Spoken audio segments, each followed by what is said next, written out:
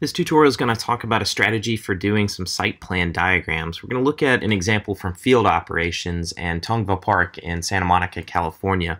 They had 3 different design proposals for their community workshops, this being the one that was the inspiration for the final design. And you can see through this we've got a site plan, a diagram of the different components and spaces on top of that. What we're really going to look at is this layer diagram that they used for the community workshop and replicate this approach for site plan diagrams. In here, this is really impactful when you're starting to compare different design proposals. And as you can see here, the different hardscape, softscape, and canopy for the different design proposals. Now, more than just the site plan, the diagrams on top of this, the design proposals also included some conceptual modeling, different types of inspiration in terms of planting and programming, and of course perspectives to supplement that. But we're specifically going to look at this approach to a layer diagram for site plans.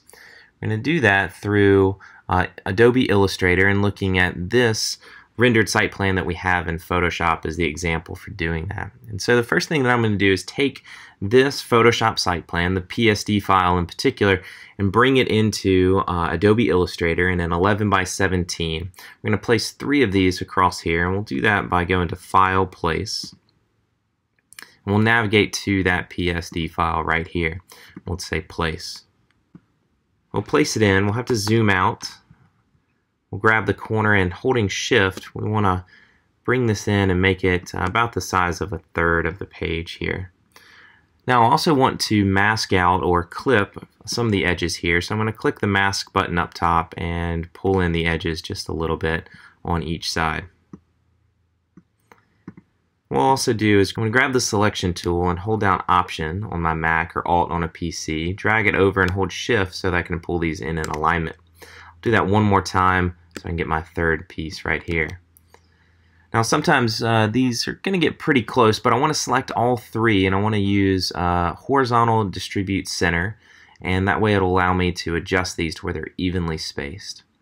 With all 3 of them selected, what I'm going to do is grab the corner and again still holding Shift, make sure that they sort of fill the page here.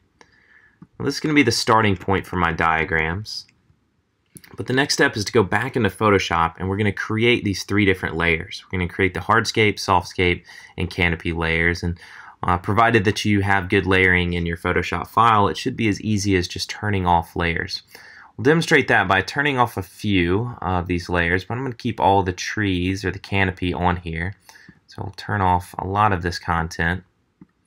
And we should have just the tree canopy left. Now there's times if you want to mimic exactly what they've done here, they're just going to keep the canopy by itself, but there might be an instance where you want to keep a building outline or some sort of element that's going to help you sort of understand the context for all the diagrams, or a common piece that's going to link them all together. So I'll leave that on here. At this point we're going to say Save As, and we're going to save it as a JPEG file. In this case I'm just going to name it after Ben Gunter, who actually is the one who did this one, and then just add canopy and making sure that we save it as a JPEG. So I'll do that for all 3 layers. I've actually already done that for this particular file. Once you've done those 3 layers, what we're going to do is select each of these and relink the file with that JPEG file. So I'm going to go over here. We'll start with hardscape. We'll do softscape in the middle and then canopy as well. So I'm going to click on this right here.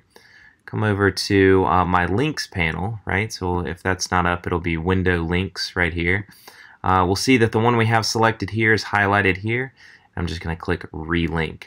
I'll navigate to the one that I want to do first, which is going to be my hardscape, and say place. The next one right here we'll click on, we'll relink it as well, and we're going to go to the softscape and say place. And then our 3rd one we'll click on and go to the relink button and say canopy.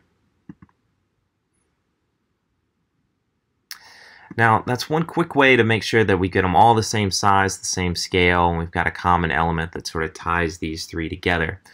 Some additional things beyond just the titles for these that could be really helpful is certainly including details about maybe the plant palette that you choose for the tree canopies, for the softscape, or even a material palette for this. It could also be a distribution of percentages, percent of the site, of the project site that's going to be dedicated to softscape versus hardscape versus canopy. Some additional components beyond just the images might be a nice way to take this beyond a visual. This can certainly be helpful when you're going through multiple concepts like field operations was for Tongva Park, and it can just be a great way to break down a site plan to different components and subcomponents to tell the more complete story of your site design.